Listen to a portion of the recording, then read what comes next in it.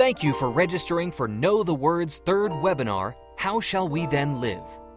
A roundtable discussion offering practical advice to help deal with the issues of stress, loneliness, and fear brought on by the COVID-19 pandemic. Designed to help you or others you know understand and work through these issues from a biblical perspective. Since 1995, Know the Word has been dedicated to strengthening and encouraging God's people everywhere through the ministry of God's Word and faith-building activities. Through conferences, community Bible studies, webinars, fellowship luncheons, and other ministry events, Know the Word has ministered to thousands of Christians over the years. It maintains a website at knowtheword.com and also provides a convenient and easy-to-use app available on the App Store or Google Play under Know the Word Ministries. In addition, Know the Word is a federally recognized 501c3 nonprofit and can issue tax-deductible receipts for contributions in accordance with IRS regulations. Gifts to the ministry can be made to donorbox.org/knowtheword. Thank you for your interest and prayerful support for the work of the Lord through this organization. For more information, email us at knowtheword@gmail.com.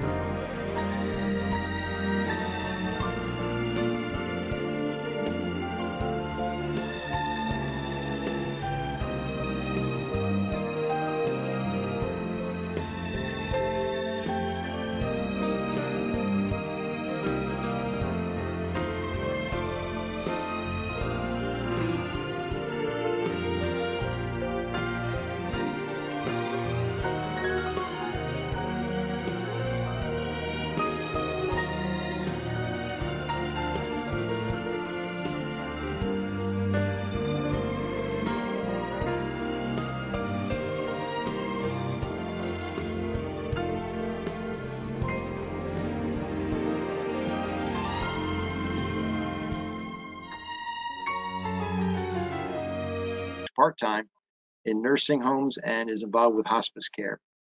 Recently, of note for our audience, he did recently contract the coronavirus. As you can see, he's come through it very well. So we'll be talking about that as well. Our final panelist is Mr. Rob Sullivan, and he comes from the world of finance. He's the president of Believer Stewardship Services, a ministry that helps Christians with estate planning, plan giving, and in matters related to assembly and assembly-related governance matters. He's a graduate of Emmaus Bible College. He's graduated from the University of Notre Dame in finance and business economics. From 1996 to 2014, he worked at Morgan Stanley, eventually became executive director. He was responsible for launching the Information Security Office and the Information Risk Oversight functions, and oversaw all security integration matters related to global wealth management merger with Smith Barney. Now, he can explain a little bit of that himself a little bit later on. That's a mouthful. He also served as a liaison for the firm with the United States Marine Corps and its economic development program in Iraq.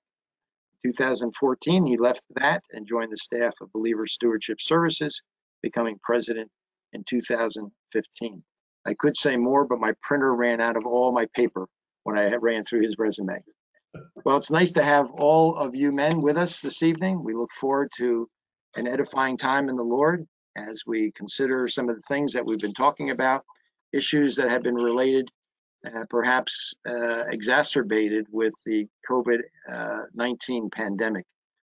Whether it's anxiety or fear or worry or depression or whatever it might be, we are looking forward to hearing some of your insights and some practical advice. There are many, many people watching this evening, and I know they're looking for helpful advice as well.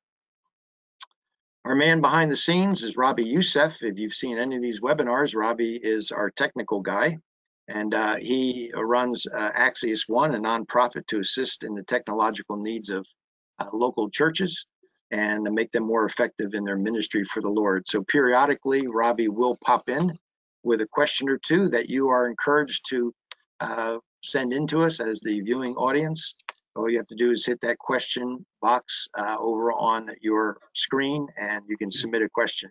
We may not be able to get to all those questions. We'll try to do the best we can, but we will also try to answer them afterwards as well in our follow-up correspondence or communication with you. My name is Mark Colchin. I'm with Know the Word, and I'll be the moderator for tonight's webinar. So to get things going, we'd like to ask Dr. Steve Price to open this time in a word of prayer. Dr. Price. Thank you. Let's pray. Oh, Father, we do thank you for the Lord Jesus Christ, and we thank you that he is the seat of all wisdom and understanding, that he holds all knowledge and is custodian of all of the answers to our questions and dilemmas, that he is the embodiment of wisdom. And Father, tonight we can have many words, but really what we desire is a word from our Lord, a word through the Spirit of God. And we ask that that might be done through your written word and through the discussion about your written word concerning the issues of our concern. Father, we appeal to you, we call upon you that you might grant us this request this evening for all those who are attending and who may hear this in the future. And we do ask for your blessing tonight on this gathering, on each of my colleagues. In Jesus' name, amen. Amen. Thank you, Brother Price. Before we begin, I want to make this statement. This discussion tonight is general in nature and does not constitute medical advice or professional counseling on a formal level. We do recommend that you consult with your spiritual oversight in your local fellowship for your particular case, and you seek personal advice from a professional counselor for any specific issues you may have. Well, to get things rolling this evening, I thought we would direct our first question to Dr. Jacob. Dr. Jacob, again, is a psychologist and has much experience in this line of work. I want to ask you, Dr. Jacob, we have heard and seen many reports. Now, of course, the coronavirus now claims, according to the news, some 110,000 deaths in the US alone. And that's a quarter of the deaths across the world. So we have a high percentage of that, if you can trust those figures. Ever since this pandemic hit, sometime in February and really full in March, everybody's schedule has been flipped upside down. Children have had to stop schooling and transition to homeschooling or Zoom schooling or whatever you want to call it in their homes. There's a lot of change that's taken place. Schedules have changed completely. Some people have lost their jobs. Some people have lost their employment, their means of income rather, through the loss of employment. A lot of things have changed. And looming on the horizon is some talk that maybe even in winter time, this pandemic may continue on and the virus may return. Let me ask you, what toll has this taken on the American family, and how has it manifested itself in various families? Well, that's a great question. And I think, the effects of something as severe as this might only be known much later, as many things are. But currently, what we're seeing in general is a lot of fear, anxiety, and anger. These are very common themes that are persistent throughout throughout the people that we deal with. We're used to doing a lot of things in life, and because of that, a lot of our insecurities or shortcomings are distractions take over. We go to different activities, and because of that, nothing all will come out in the forefront. So, you know, what we're seeing is a lot of this people that are afraid to even sometimes openly talk about certain things because a lot of confusion. And, you know, I wanted to just mention that as, and it's something that we really need to work on, which is unity among all of us. You know, the devil works on creating disunity, and through that cause a lot of division. Whatever in the family is going on, we all need to support each other, which we usually do. Think about it. If somebody had cancer in our family, we would all get together and somehow support that person. But when it comes to fear, anxiety, and any kind of mental issues, we kind of leave them alone. We don't want to, we'd say, let them take their time. We may not send, you know, get the help that they need. So it's really important that people come together, support them spiritually, encourage them to seek help if it's not within their something they could manage, and really understand the struggles they're going through are not just imagined. Some of it may be fears because it's, you know, our mind is very powerful. At the same time, these emotional struggles are real and can be helped with the proper guidance and direction. Right. When you mentioned about people being angry, why are some people angry? I can understand the fear from the virus, perhaps catching the virus, but why the anger? Well, you know, psychologist Freud would say anger is one of our most basic emotions that we feel. If there's an emotion that we can all identify with is anger. That is very common. Now, most of us manage it, as the Lord says, do not, you know, do not go to sleep on your anger. There's many verses like that that encourages us. But anger is a very common emotion that most of us have learned to either sublimate through our activities. Like I would say, I became a psychologist. I manage a lot of my anger that way. I used it through sports, and I manage my anger that way. But that is a very common anger that is, you know, always lying under the ground that comes about when these kind of situations exposes us. Okay, you mentioned about the anger there and the fear. Certainly, you've seen it in children because you work with children. Do you also work with adults at all? I work with a lot of adults as well, a lot more than children. In my full time, I work with a lot more children. In my private practice, majority of patients are adults, and they have similar experiences. I think the young people are kind of in their formative years, and but I'm surprised that they're not as resilient as I thought they would be through this crisis. They seem to be really struggling with the isolation, lack of social interaction. They're really having a tough time with that. Okay. Well, let me ask Dr. Reimer. He works in a senior care facility, and I'm sure you have seen fear amongst the senior community. Can you describe your experience there? Sure. And I can give you my personal example too. Yeah, go ahead. When I got the virus. Yes, you know, back in March, that's when most of our audience was not able to see their loved ones in nursing homes anymore. They went to a no visitor policy, and even in the nursing home there was a lot of restrictions as well, and that of course upset a lot of families, upset a lot of residents. And then there was the fear of the virus. And I see patients in 4 nursing homes, and of course we as healthcare providers, physicians and nurses had a big fear of what this was going to do. We had seen what happened out in Seattle, where a large percentage in a healthcare facility had died, and so on. So this was toward the end of March, and we had heard a lot of these things. Hadn't seen many cases in Augusta. I admitted a patient to a nursing home, and then after I admitted, and she had been in a long-term hospital for 30 days, hadn't had any visitors during that time, and everybody just assumed that she did not have COVID-19. She wasn't tested, and back then there was a lot of testing that wasn't going on. and a lot of tests weren't available.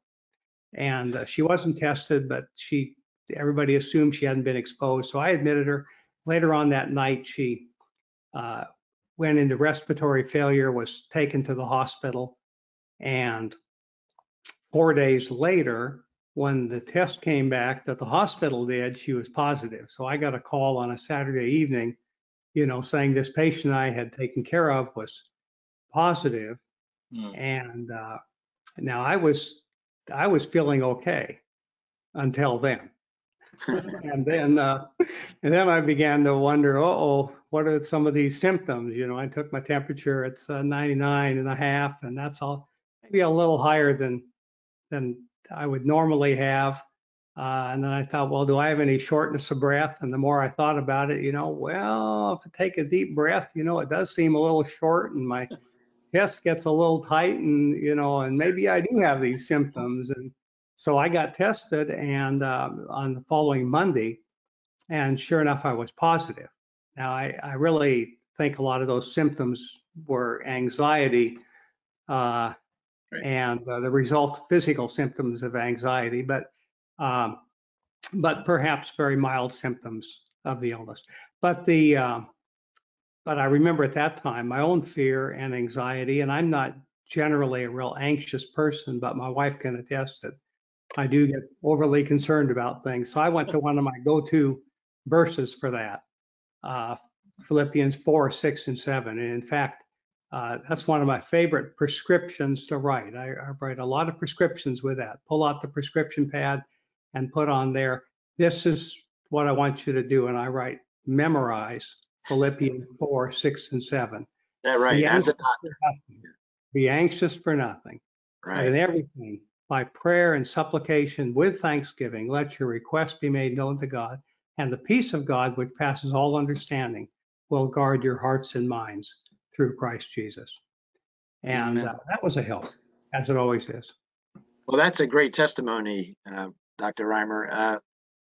In your heart of hearts, when you heard that she was positive and you had been taking care of her, and of course, in the early stages of this, the tests were 4 days. They ramped them up and got them shorter in the course of time. But then you found out. I mean, did you figure this could be it? Did you have that pass through your mind? Oh yeah. Because now I'm in a high risk age group. So yeah, and we had and we had all been listening to the news. We've been hearing about this. We had seen what happened in this other nursing home, and actually, even in this nursing home that I worked in, as a result of that one patient, over the next few days and weeks, 90 out of 100 patients tested positive, and 30 of them tested positive. Wow. Now, not near that many passed away. Right. I think total after a couple months there were 8, and half of them were probably not from the virus, but they had tested positive. So I think it turned out not to be near as bad as we thought. I think you had mentioned it to me one other time I was talking with you. If a person passed away and they had the COVID-19, it had to go down on the record as a COVID-19 death. That's a required. Death certificate has 2 parts to fill out: the cause of death, and then it has contributing factors to death. And in Georgia, at least, and I think it's nationwide, they have mandated that COVID-19 has to go up as a cause of death. One of the top 3 lines is a cause of death rather than a contributing cause. So it actually inflates our number. The people that died with COVID, if somebody died even 2 months after they had it, we've got to put that down. So the numbers may be a little higher. Excuse me. The numbers may be a little bit higher. Yeah, they are, and actually it's even more than that too. That the numbers seem to be going up still, but that means the death certificates are finally finding their way through the system and back to the state. Yes, they talked about the lag factor, even though the actual virus being caught by various people, that has gone down. The deaths still seem to be going up because of the delay factor. Yeah. Does anybody here amongst the panelists have somebody they knew that passed away from coronavirus? Rob, did you? And Brother Jacob? Yeah, okay, so a number of you have. Okay, that's great. Let us know that you had that experience. How did you feel when you heard that news? You know, in Bethany Chapel's case, we had a dear brother who was actually one of the early on people to succumb to the issue. We had just made the decision, and frankly, it was in large part owing to Dr. Reimer. The day before, we had a conversation, the elders, about should we open the meeting or not. And this is when everything was just breaking. We had been meeting each Sunday, and we weren't sure if this was an overreaction or not. And after talking to Dr. Reimer, he kind of really said, look, I think this is going to be a bigger illness than what we realize. I would recommend, especially in New York, you guys go ahead and close the meeting and just meet online. And we did that. The interesting thing is the one brother who died from this in our chapel, he didn't get the word, and he actually showed up the next day at the chapel. And we really see the wisdom, the Lord was in the thing. And, there's a scripture that says, for God has not given us a spirit of fear, but of power and of love and of a sound mind. But, in a sense, we're grateful the Lord used Dr. Reimer and one of the elders in the chapel, Brother O'Connor, to really say, let's not meet now. But you asked me, how did we feel? This dear brother, you just loved him. You loved to hug him, and we all loved to hug him. And I think the Lord probably, through the wisdom of some of these brothers, maybe kept us from catching it. But boy, we miss him. And I'd say that's probably the response we had, is we just really missed it, brother. And he was only in our fellowship for a little over a year, a couple of years, but So a real sense of loss that you experienced, yeah. Well, one of the sources say something. I think, all of us process all these things very differently. I was exposed actually to the virus, and you can imagine, coming home, having to tell your wife that you've been exposed, and going through the different things. But the Lord was gracious, and we did, even the month before that, we had gone to India. So we had done, a lot of times, we also have, the Lord tells us to protect ourselves also, making sure that you're taking care of yourself physically, mentally, and that's all important just as much as reading the Word and staying in faith.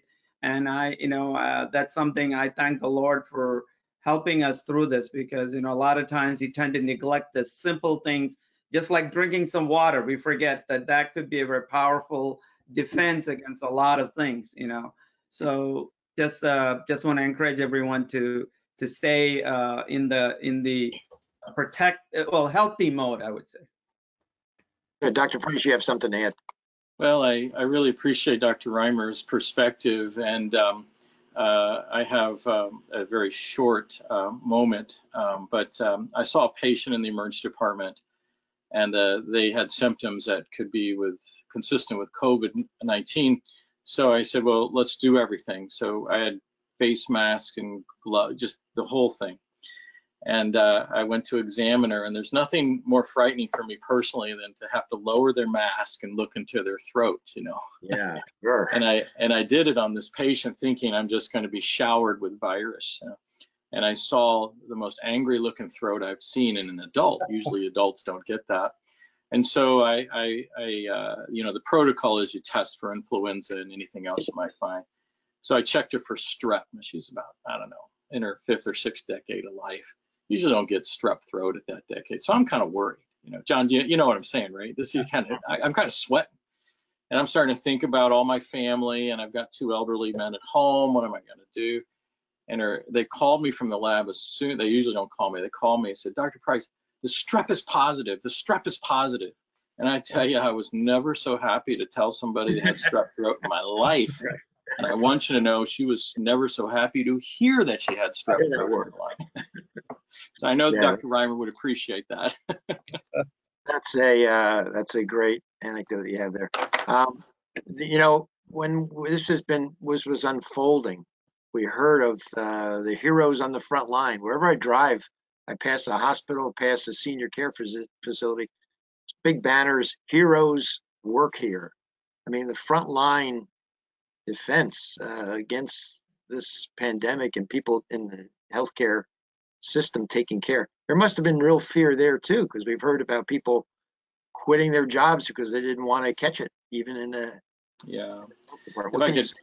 I could, if it's all right, if I may address that, Yeah, Mark. But absolutely.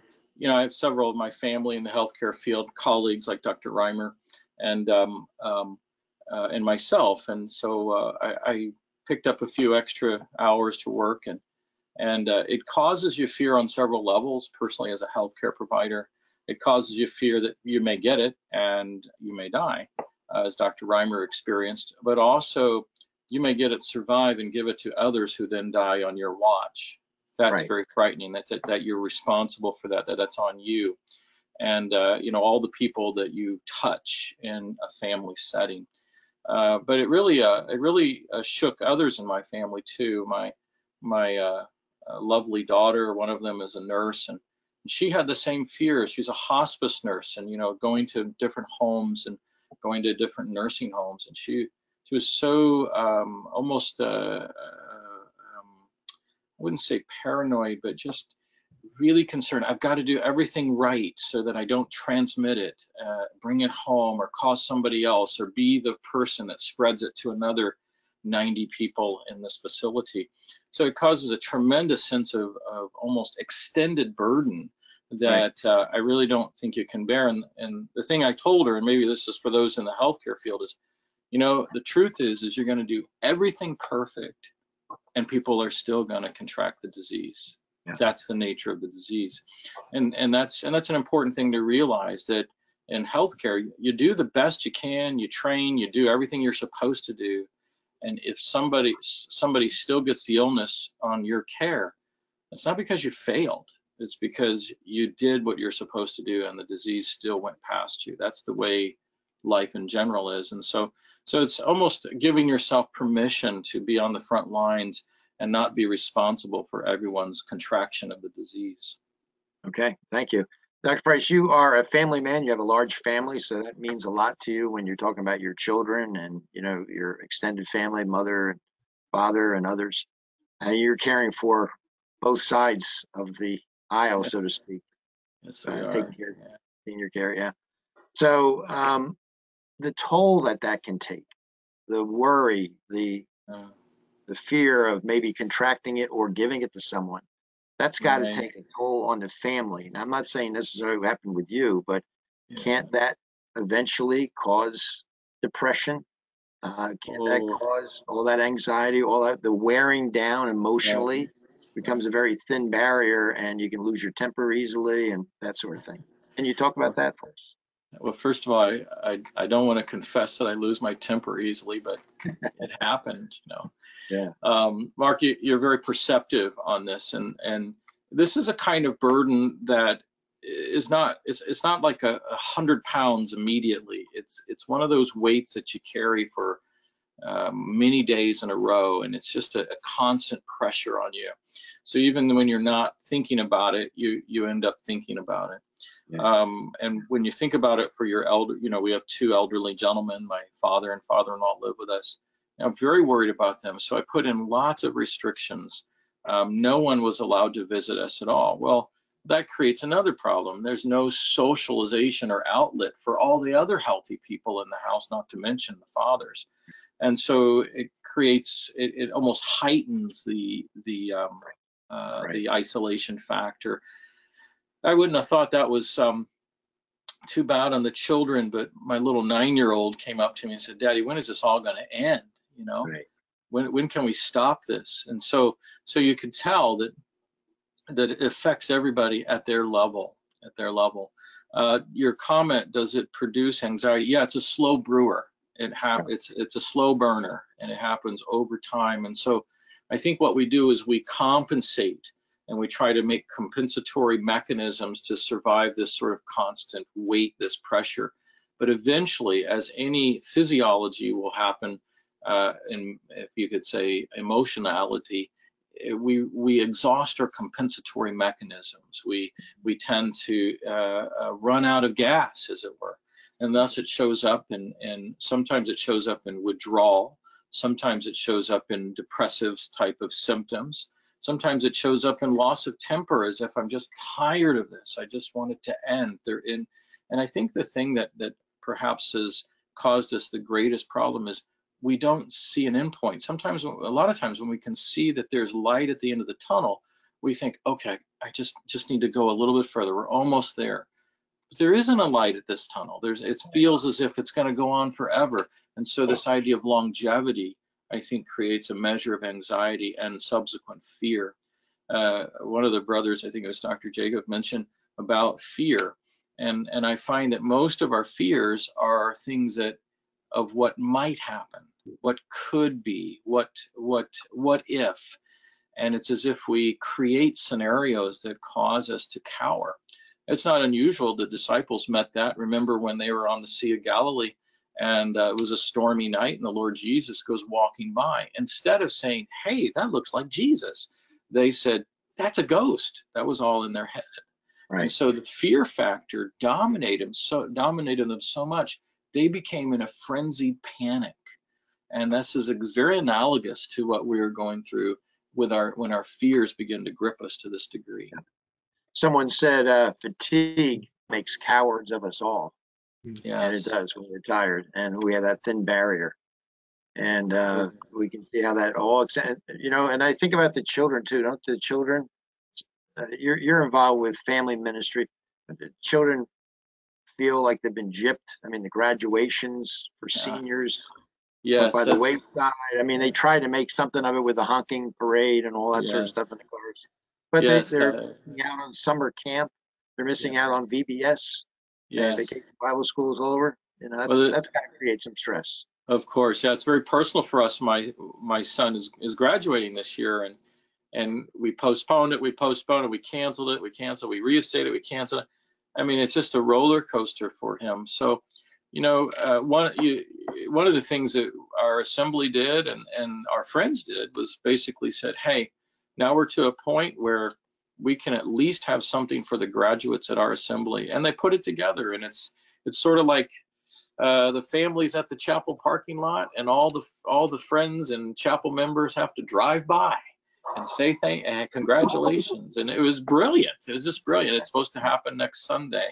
But you have to creatively think of ways, because these are things that mean a lot. They're kind of once in a lifetime events. I was involved with a Zoom call that one of the nursing students in New Jersey graduated, and they asked me to be the commencement speaker.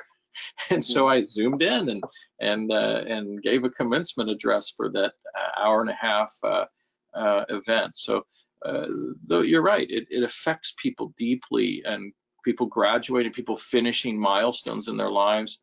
I tell you, you won't be able to go back this way anymore. What marriages have been put on hold. So yes, Rob, you have a comment to make. I was actually going to throw this to Dr. Leary, since he's the chairman of Emmaus. But that was my next guy I was focusing on. Go ahead. Well, but I was just going to add that, back in 2001, a lot of kids a lot of now adults will talk about being part of that class of 2001 that where they entered a whole different world because of 9/11. Right. And I have a niece who just graduated from high school, and they're going to refer to the class of 2020 in much the same way. It's going to be different. But Dr. Leary, this has affected the college. You're the expert on this, so.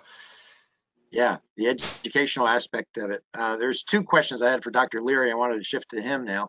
First off, your professional experience. Can you explain to the audience watching some of your experience going overseas and dealing with the bird flu pandemic and things along those lines? Can you give us a perspective on this coronavirus and how does it rate? It seems big in our eyes. We're hearing continually the comparison in 1918. But can you give us some perspective on these things? What's going on and what happened? Are we in for more of this down the road? Well, there were two concerns, excuse me, related to zoonoses. One was the bird flu, and another was swine flu. And for reasons unknown, at least to me, swine are known as viral incubators, and viruses mutate in swine. So the concern was, even with the bird flu, that it would get into swine and mutate into a virus that could infect humans. So the U.S. Department of Agriculture got involved quickly in both cases, and implemented quarantines to isolate the infected farms. And it was talk about depression. Those families that lost their entire income. I watched 70,000 turkeys being populated on a farm one Saturday, owned by a Christian family, and it was very sad. So but this, I have no idea. I think it's going to be interesting to see if we ever do, whether this in fact originated from the lab or whether it came through some animals out of the market. Still undetermined at this point, but it's certainly a much more quickly became a problem for human beings, and much more severe virus, causing a higher mortality rate. Yeah, it does. It can jump from the animal world to humans somehow, some way. Do you know anything about that? Well, there's a particular receptor that's in human beings, and it's in some animals. Felines and ferrets are two that come to mind, and so those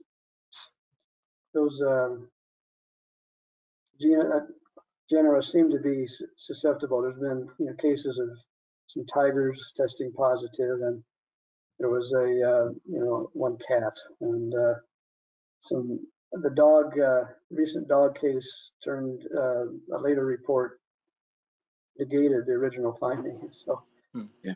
And dogs aren't known to have this particular receptor. So we have a son who's immunosuppressed from a medical condition, and he has a ferret. I didn't get very far with suggesting he might find another home for it. You didn't like that sound of that, I'm sure. It seems that a lot of the viruses come out of Asia. I'm not pinpointing a particular country, but it seems like it comes from Asia. I remember growing up when I was young, hearing of the Hong Kong flu and things along these lines. Now they're changing it, calling it COVID-19. I assume because it was discovered in 2019. Am I right on that? Is that why it's called the 19?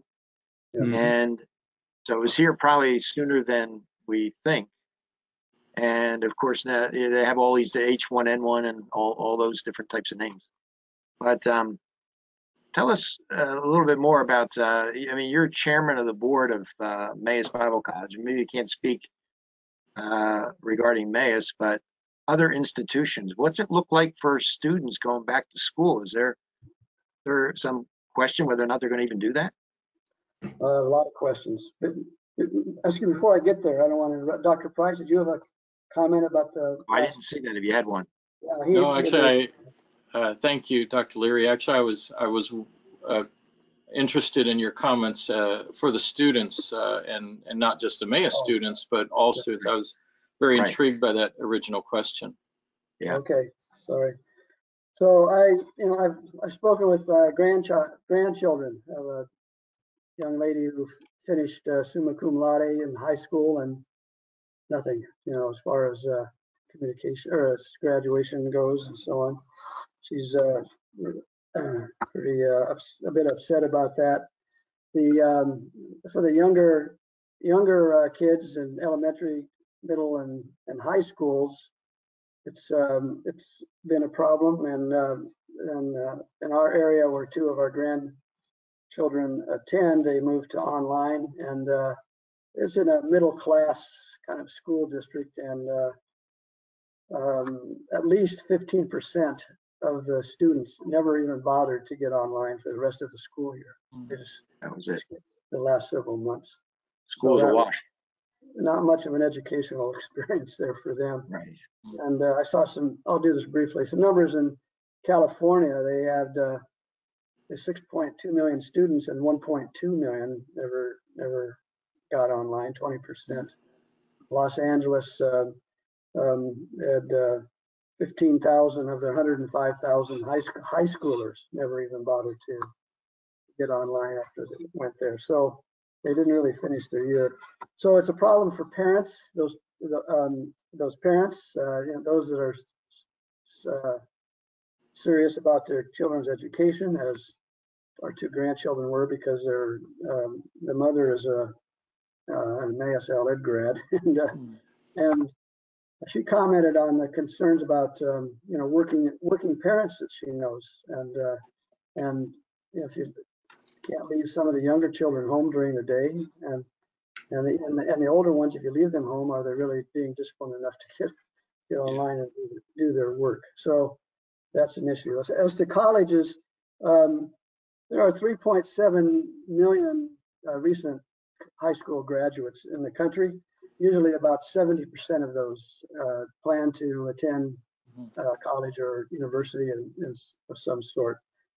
That's 2.8. Normally about 5% determine that they're not going to go that first year. They're going to take what's called a gap year. That would be about roughly 150,000. This year, the surveys are showing, I've seen 3 surveys, and they range from 16 to 25% of those 2.8 million that would normally go are going to take a gap year. So that's somewhere between 450 and 725,000 high school graduates that are going to be looking for work and competing for jobs in this currently difficult economy. And the lost academia, which is always in my mind as with Emmaus concerns, is the general. They're looking at a $4.5 billion loss in tuition to these various institutions.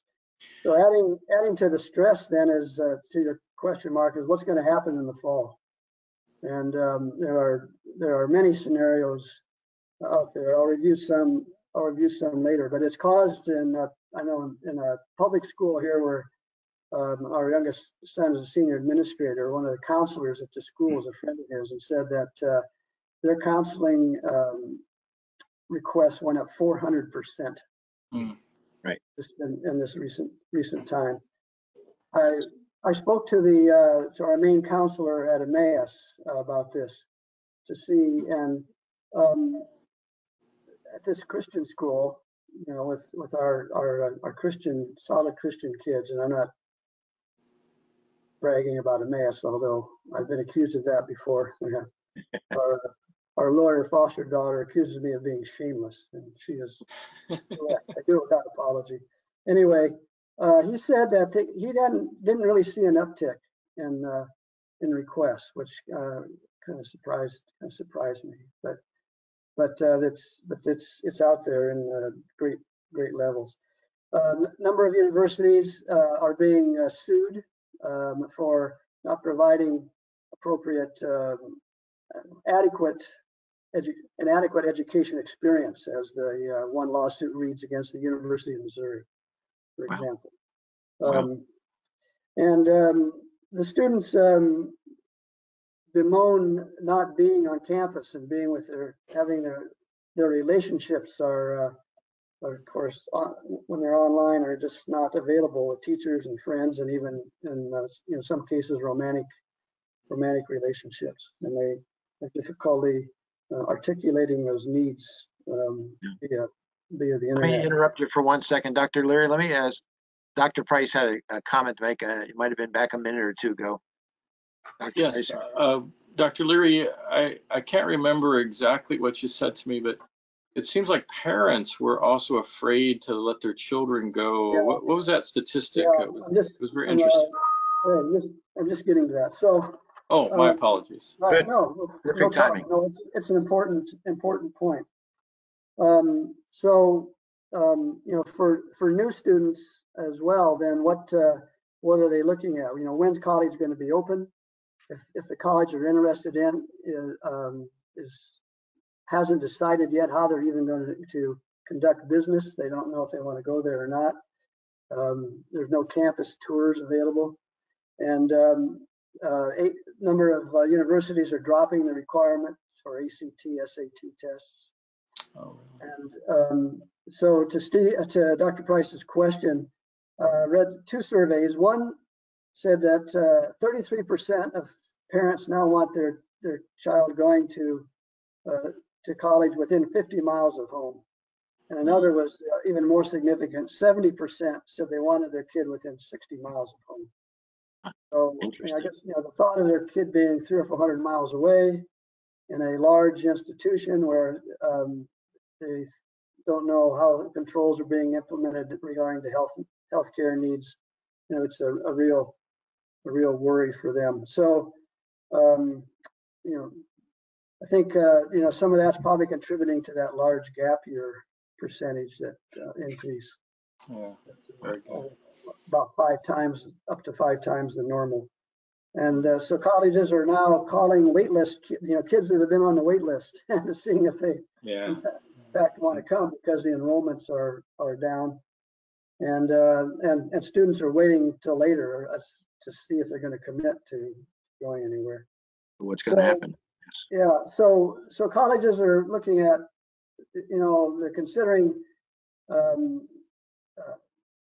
meeting as normal, and for the Christian colleges that are a part of an organization called Association for Biblical Higher Education, that survey shows that 60% of them currently plan to have class as usual this fall.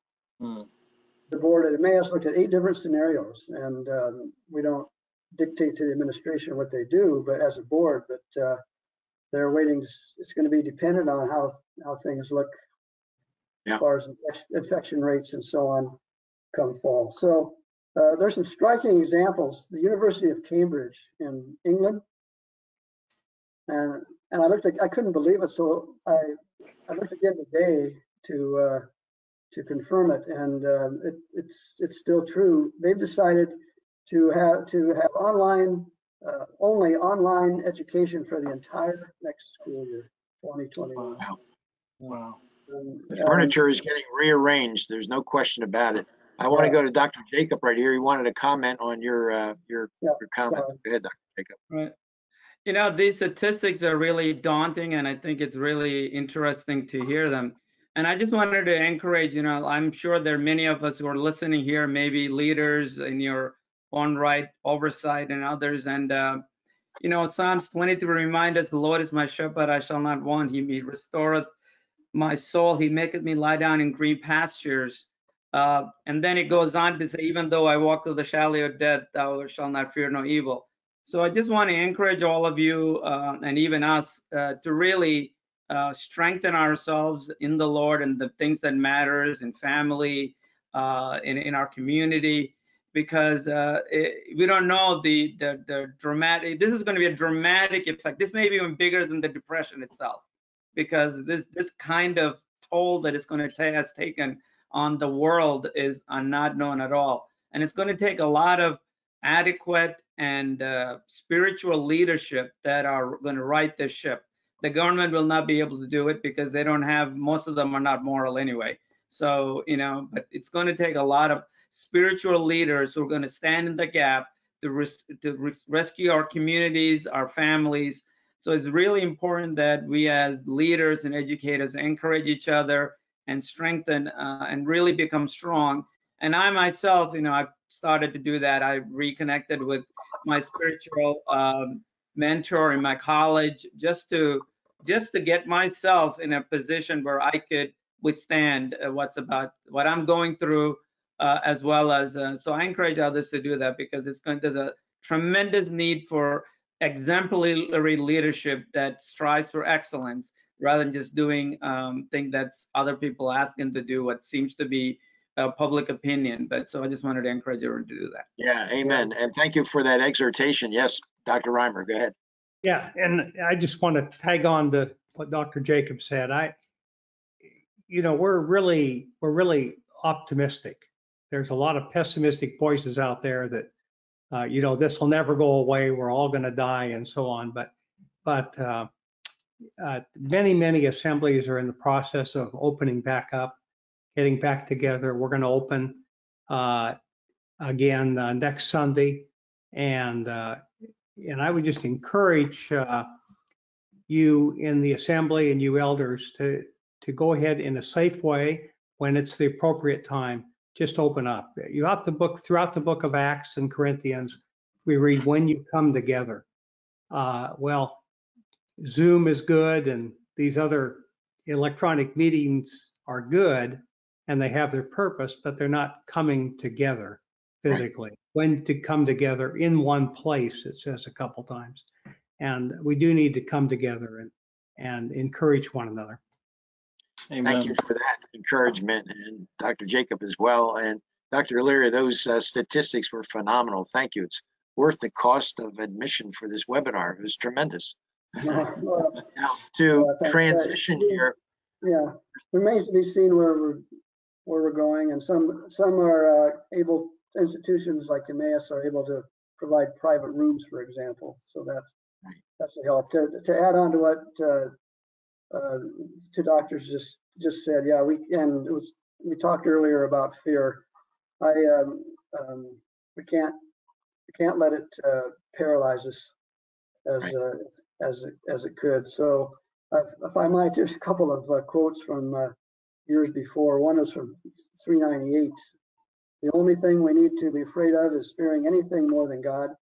And then Oswald Chambers said around 1900, when you fear God, you fear nothing else. If you do not fear God, you fear everything else. Right. Yeah, good comments. I'm going to go to Rob Sullivan, but Dr. Price, you have a brief comment? This whole thing that had in our years in past, for example, when Y2K was with us, I remember people asking, I said, what are we going to do about Y2K? And I said, well, how do we live now before Y2K? Well, we live by faith. Well, that's how we're going to live after Y2K. Same thing when the Twin Towers went down. And then not many would actually cite this, but I was working full time when H1N1 came in, and I was coding 40-year-old pregnant women that just delivered their babies. I mean, this was horrific loss of life.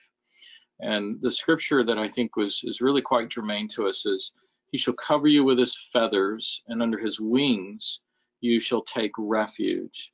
His truth shall be your shield. Truth, that requires our faith.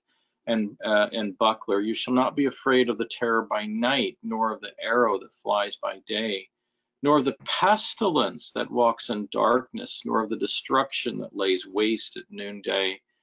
1,000 may fall at your side and 10,000 at your right hand, but it shall not come near you. Only with your eyes shall you look and see the reward of the wicked, because you have made the Lord, who is my refuge, even the Most High, your dwelling place. I think that's the key. It's a real exercise of faith for us, right? We have to trust in nothing else but the Lord on this. And the last time I read the scriptures, which was not too long ago, without faith, we can't please God. So God is positioning us in a place to please him. Yeah, now this message you will not hear on the news, will you? You won't hear this on CNN. You won't hear this even on Fox News. I mean, as good as I think they are. This is bringing the word of God to bear upon our experience. I want to segue here to Rob Sullivan, especially following on the heels of Dr. Leary's statistics about finances and college and everything else. Seems like a natural connection right there. Finances cause stress, and things are tough enough with finances. Rob, tell us how this is all, our lives have been affected by the pandemic. Give us a perspective from the financial world. Sure, and just to tie in a little bit to what has been said, I look on this call and I think every one of you brothers is an elder in a meeting, and I just became an elder a few months ago, and our need to be agile, responding to different problems, from what I understand, talking to other brothers, it has just grown and grown quite a bit because there's so many different challenges that seem to be coming at once. But to your question, Mark, this is a different animal. We've had 24 million people apply for unemployment. We've never seen a rash like this. This has come out of nowhere. We've seen the market. February, the Dow is approaching 30,000, and by March 23rd, it had dropped down near 19,000. And don't just think of that as the fat cats on Wall Street. That means pensions, that means retirement funds, that means IRAs. That affects everybody. And on top of that, you have people who are just struggling to make their payments, their mortgage payments. These are real practical things. I read somewhere that something like 9% of mortgages are in some form of arrears right now. There's 4.5 million, what's the number I've got? 3 million auto loans are behind, and something like 15 million credit cards payments are in arrears. And we don't just want to keep throwing statistics at you, because in fact it makes the problem seem bigger than the solution, when the solution, going right to what Brother Price, Dr. Price was referring to, has everything to do with trusting in the Lord. We think Dr. Price and I don't know, back in February, we were down at the Workers and Elders Conference in, I guess it was North Carolina. All these places get merged together for me. And we had a brief side conversation about ACM was potentially expanding their remit to help people with, as part of their telemedicine process, to help them with even counseling issues. And I remember, I don't know if you remember this, Dr. Price, but we were talking about Saul versus Elijah. Both of them experienced depression and anxiety, and with good reason at different points, but you see a complete different response. Saul, who's very much given over to depression, very much given over to anxiety, he turns from the Lord, repeatedly turns from the Lord, even though the Lord had given him Samuel, who keeps chasing him. And meanwhile, you look at his response versus Elijah.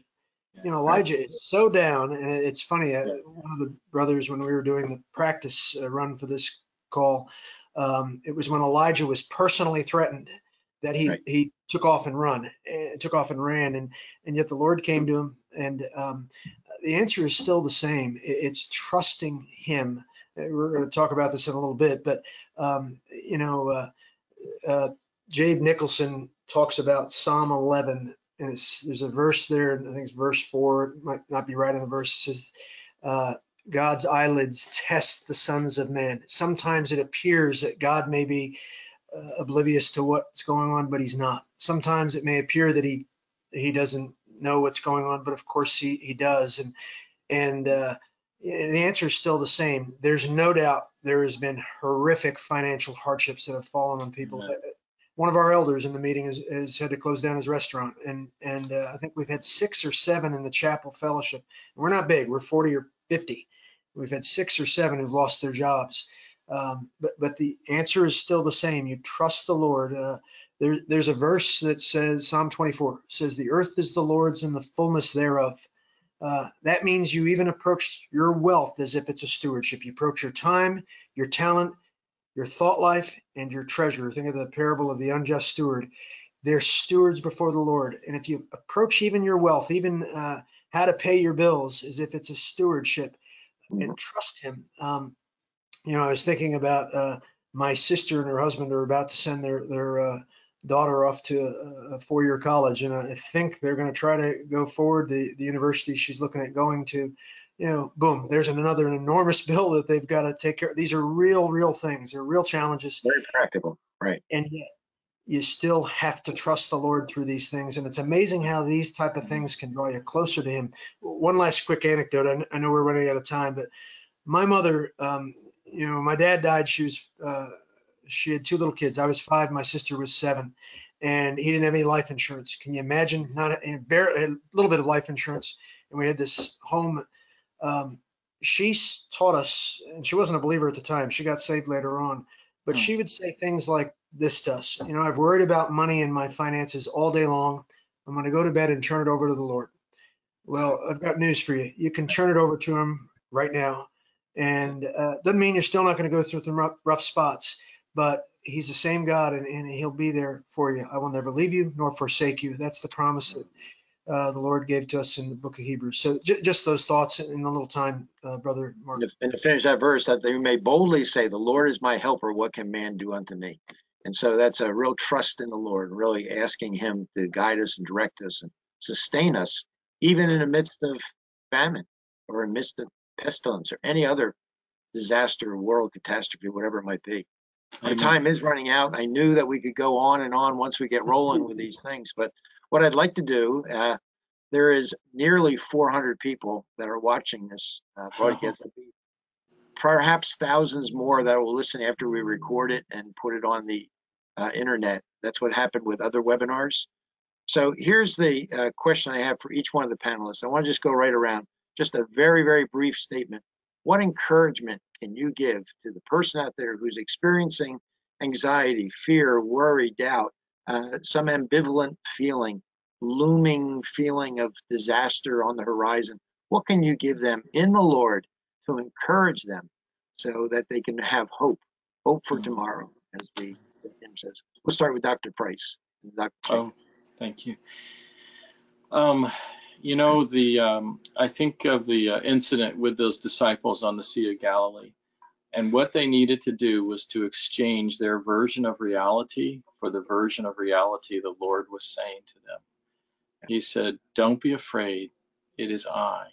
See, that's a different paradigm of reality than what they thought it was. They thought that the Grim Reaper was come to take them. Yeah. And I think that's what we have to do. We have to look at all this happening around us, and we're gonna then bring those thoughts which raise themselves in sort of a rebellious, frightful start against God, and bring it under the authority of the knowledge of Jesus Christ, to quote 2 Corinthians 10:4 and 5. And I think that's what we do. We allow God's word to enter into our mental capacities so that our emotional capacities follow suit, and exchange truth for what is a fear. Great. Wonderful words. Great. That's tremendous. Fear not. The fear not passages in the scripture. Dr. Jacob, what can you say for us? Well, Psalms 23 verse 6 says, "Surely goodness and mercy shall follow me all the days of my life, Yes. and I'll dwell in the house of the Lord forever." Yes. I think, in my life, what I've experienced is when I trusted the Lord to do what I cannot do, he added immensely to the trust I placed in him. And whether it's experience of getting my PhD, getting married, even going through all of this, we have to trust the Lord immensely, as Rob reminded us, that you just got to trust him completely. And when you do that, he will add immensely and bring a future that, eye has not seen, ear eye has not seen, ear has not heard, nor even imagine in their hearts. And we could be at the cups of either Lord coming or seeing amazing amount of people coming to know the Lord Jesus. In either, we give thanks. Amen. Amen. Amen. Great. Dr. Reimer. Yeah, there's an amazing verse I read the other day, John 14:23. Says, Jesus answered and said unto him, if anyone loves me, he will keep my word, and my Father will love him, and we will come to him and make our home with him. We will come to him and make our home with him. That's the triune God wants to come into our lives. Behold, I stand at the door and knock. We invite him in. And boy, with it comes all the peace and of his presence and the power and the wisdom from him. Peace that he gives. That's right. Dr. Leary, what words can you give us? As I've gotten older, I think more and more about being in my mid-70s, about eternity and the great privilege we have of resting in the Lord's eternal perfect plan and having an eternal perspective on life. Hebrews 6:19. We have this as a sure and steadfast anchor of the soul, a hope that enters into the inner place behind the curtain, where Jesus has gone as a forerunner on our behalf. So we just briefly, we have a hope of resurrection, of righteousness, of his appearing, of salvation, and of eternal life, and all wrapped up in our precious Savior. Thank you very much. Excellent words as well. Rob, I want to ask you to say the same thing, but maybe you can wrap it up in a little extended comment here, and I want you to give us a little perspective. Sure. And I'm going to ask Robbie if he would give me control of the screen just to tie in with what we've just been talking about. So let's hope I do this right. Well, we've been talking a lot about the symptoms and some of the emotions we've experienced, coming out of this virus. And really, it could be any response that we have to any problem that might be bigger than ourselves. Things like fear and anxiety and depression and maybe even anger. But we thought we would finish up, and you sensed it from these brothers' comments right at the end here, talking about the antidote, if I could use that expression. And it really does have everything to do with trusting in the Lord. So I thought, just to illustrate this, we might look at another scene from the Sea of Galilee during another storm, and look at how the disciples responded to turmoil in their life, a bad situation that they were in, and look at two mistakes they made, and then they did one thing right. And it's from Mark 4. On the same day, when evening had come, Jesus said to the disciples, "Let us cross over to the other side." Now, when they left the multitude, they took him along in the boat as he was, and other little boats were also with him. And a great windstorm arose, and the waves beat into the boat, so that it was already filling. And look at this. But the Lord was in the stern, asleep on a pillow. And they woke him and said to him, "Teacher, do you not care that we are perishing?" Whenever I read this passage, I always think of that verse in 1 Timothy 3. Without controversy, great is the mystery of godliness. God was manifested in the flesh. Think about this. The God of the universe, the very one who's holding the whole universe together by the power of his word, and yet he needs to take a nap. Beauty of the incarnation. But there are two mistakes the disciples make, and I think they're the same two mistakes that a lot of us make.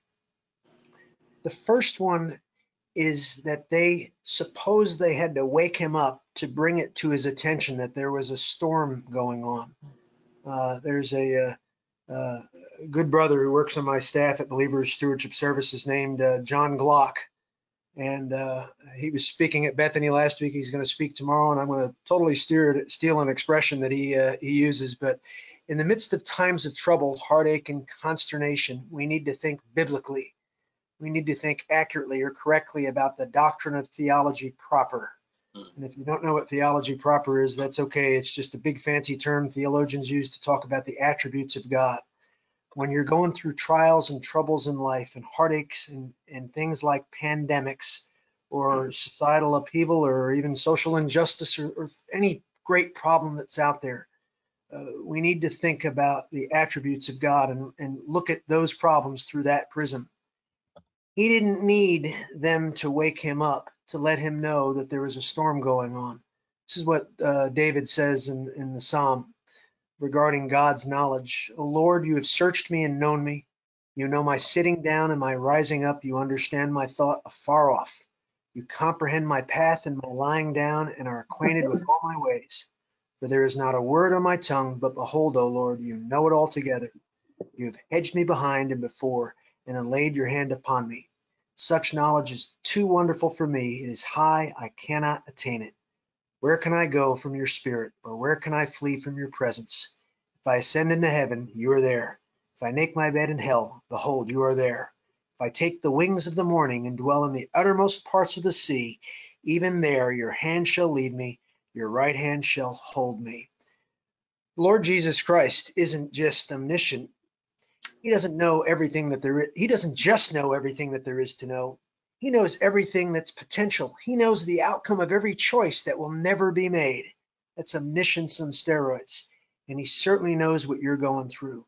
He knows what we're going through. That's the first mistake they made, is they thought that he didn't know what was happening. The other mistake that they made was that they thought maybe he didn't care. They say, "Teacher, don't you care that we're perishing?" like he didn't care what they were going through. This is from Lamentations 3. It's amazing some of the most profound thoughts about trusting in God and the hope that is found in him.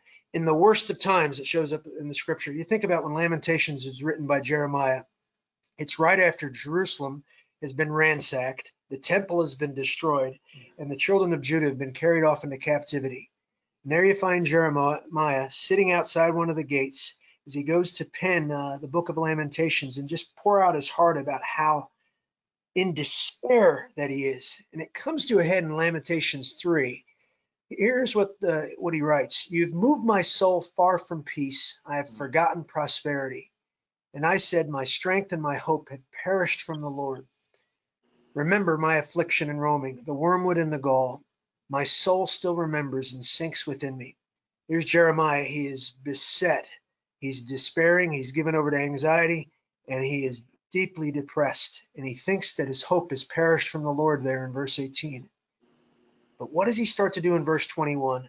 He starts to think about the attributes of God. This I recall to my mind, therefore I have hope. Through the Lord's mercies we are not consumed, because his compassions fail not. They are new every morning.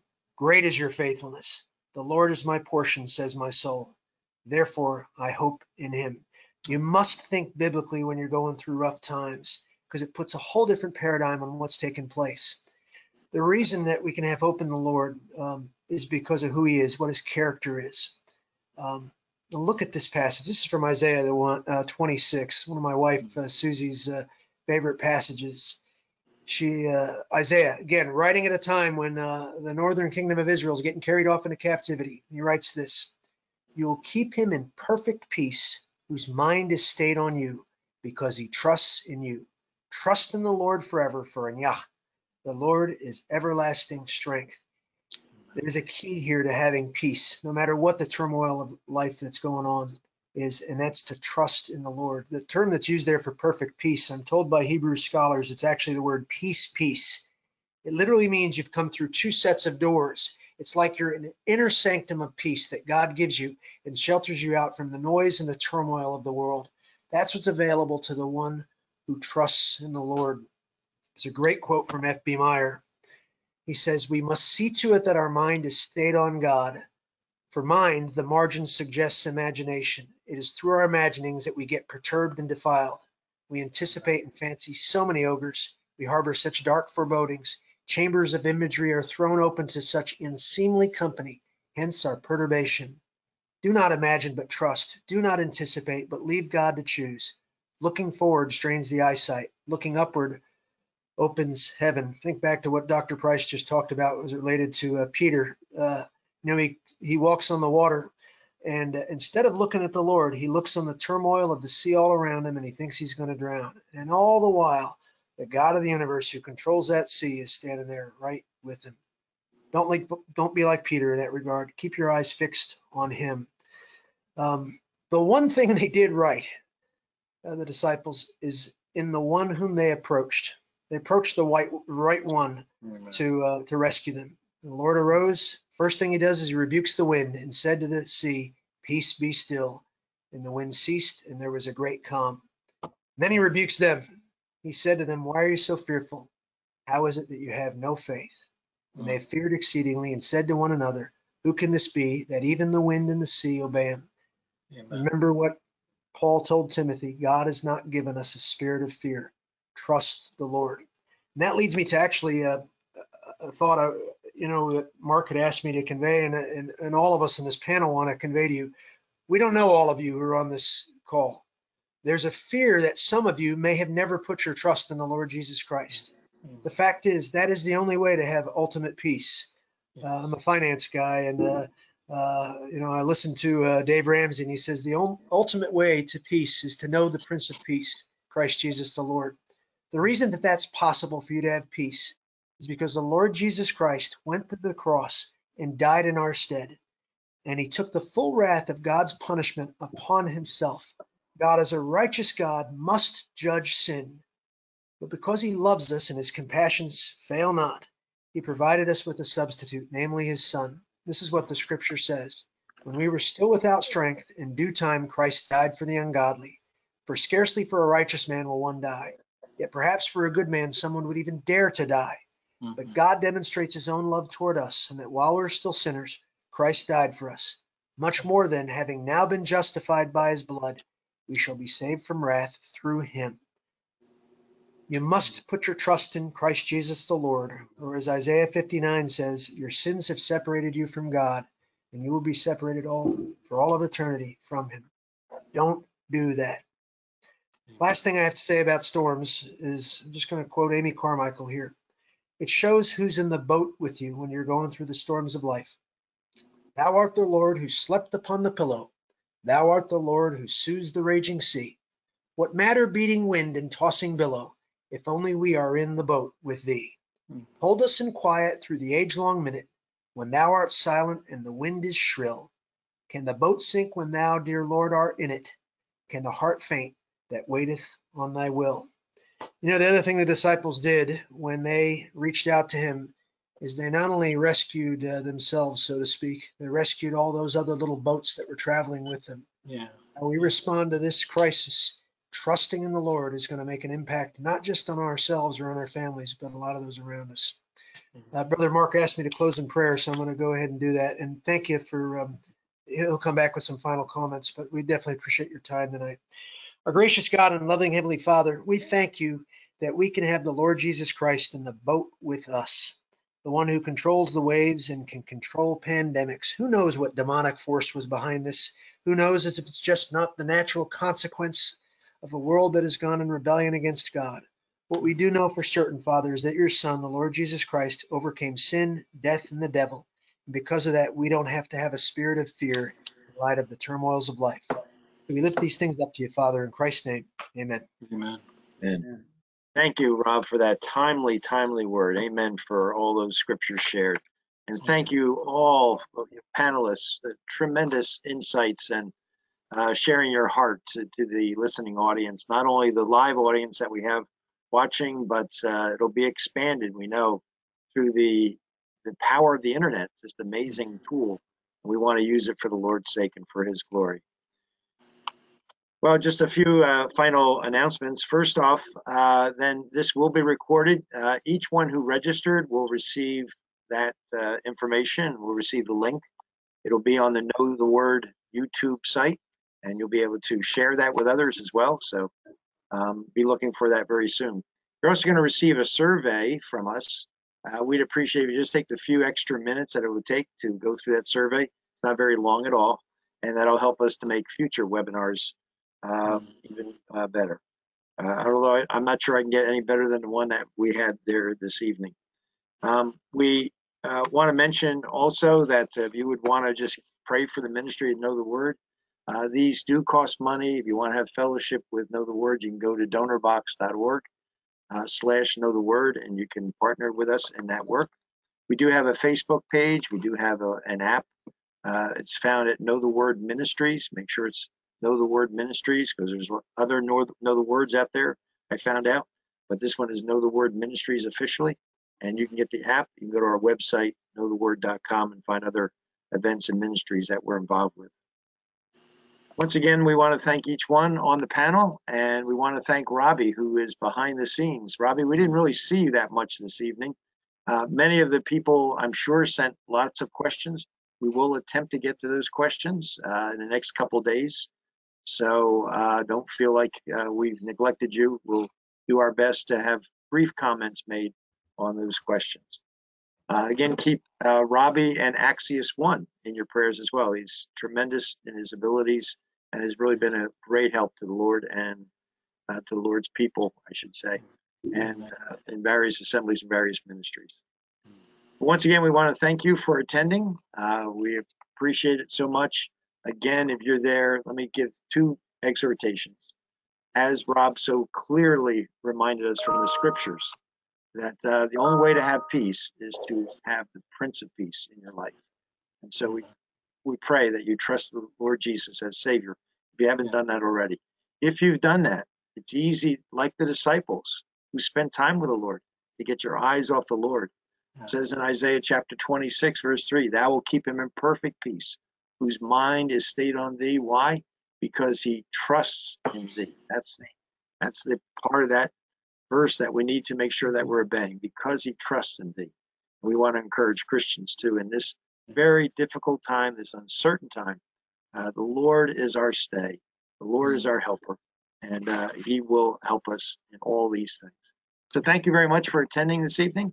We have more webinars in store down the road, and so anyone who registers for those will be notified of future webinars as well. We plan to have one on a monthly basis for the next few months. So thank you for coming. God bless. And thank you again, panelists, for your participation this evening.